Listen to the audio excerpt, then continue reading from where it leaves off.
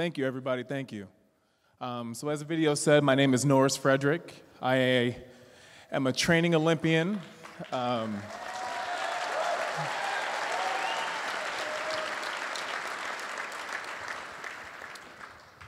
So I guess I first want to say, you never really realize how far you've come until you take a second and just look at all the things that you've done.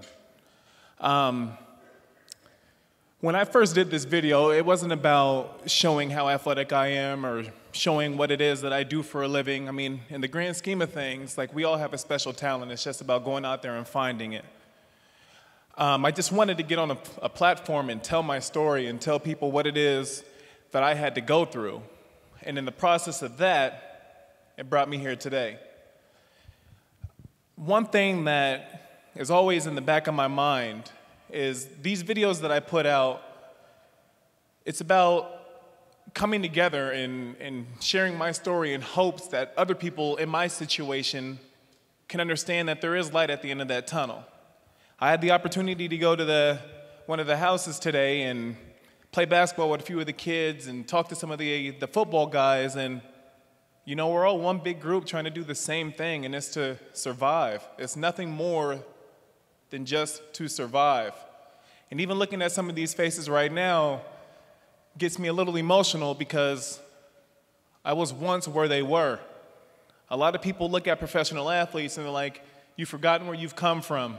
You don't go back to your roots, but I know exactly where I've come from. I remember me and my two older brothers living in the back of my mom's Volkswagen and me having to go to school and steal food from the cafeteria so we can just have something to eat at home. Or waking up on a Thursday morning to somebody knocking on the window, my mom rolling the window down, and it was somebody in my third grade giving us some produce or whatever the situation may have been. And if you've never been humbled in a situation, like, that was enough to physically want to break me down. So I took a second and I told myself that there's more to life than living in a parking lot at a convenience store. There has to be something else. I don't know what these kids are going through right now. I don't know what you guys out there are going through right now. But understand this.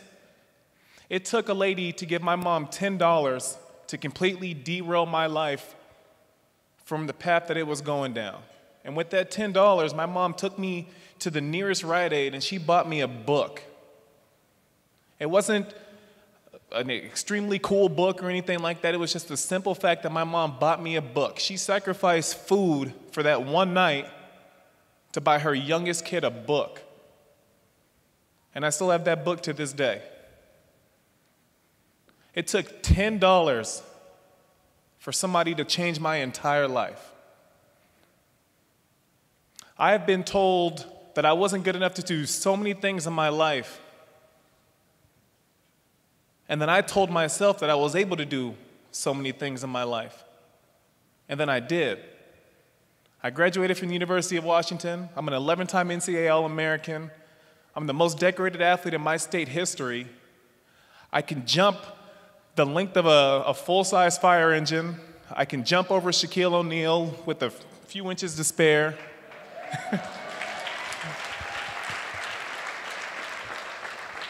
But all of that means nothing if I don't utilize that platform to do something like I'm doing right now.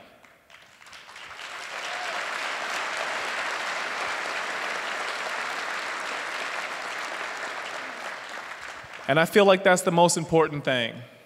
Like I said, I don't know any of these kids, and in my experience, the toughest thing for me was to deal with people that didn't look like me, that didn't talk like me, that didn't dress like me, to try to give me a message on what it's like to survive.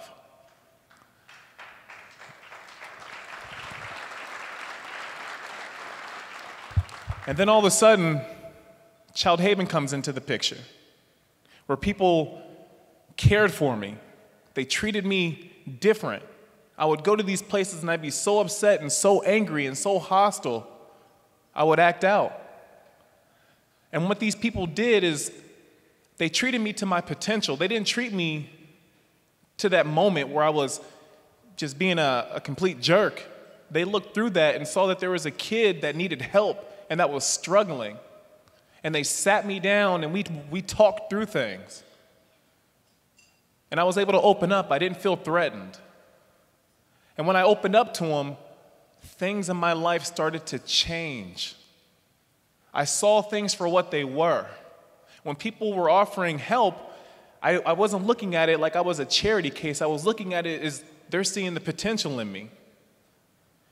I am a true believer that we don't need to wait for our youth to hit rock bottom before we start to make a change.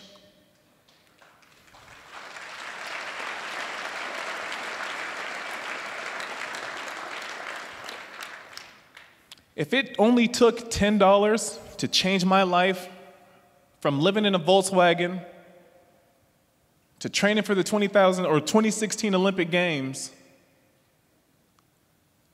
what do you think will happen if we donated just a few bucks for these kids to see what could happen?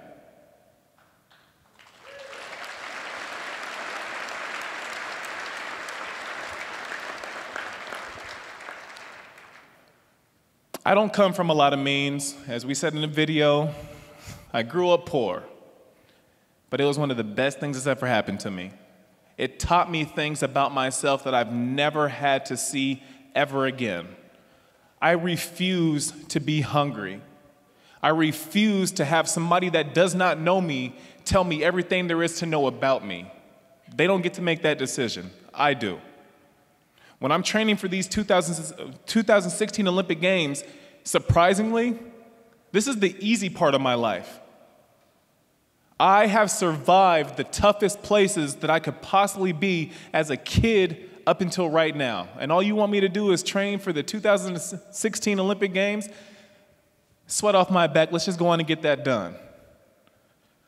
I feel that we need to help the youth develop into young men and women so we can feel safe sending them out there in the world after college, knowing that they'll make great and grown-up decisions.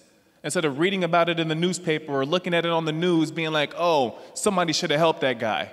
We have an opportunity right now to do so.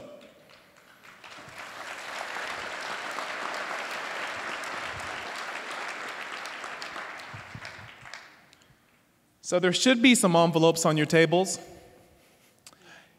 You can go all the way up from $10 to $500. You can go $5 to $1 billion. Whatever. However big the donation is, or however small the donation is, understand it really does make a difference. I was changed with just $10. My life changed for $10. I spent $10 in the airport this morning on a bottled water. Please, when you guys are being asked to donate, think about the people on this stage. We are literally looking at our future right now. How can we say no to a face like this? Thank you. Thank you, Norris. Appreciate it. Yeah.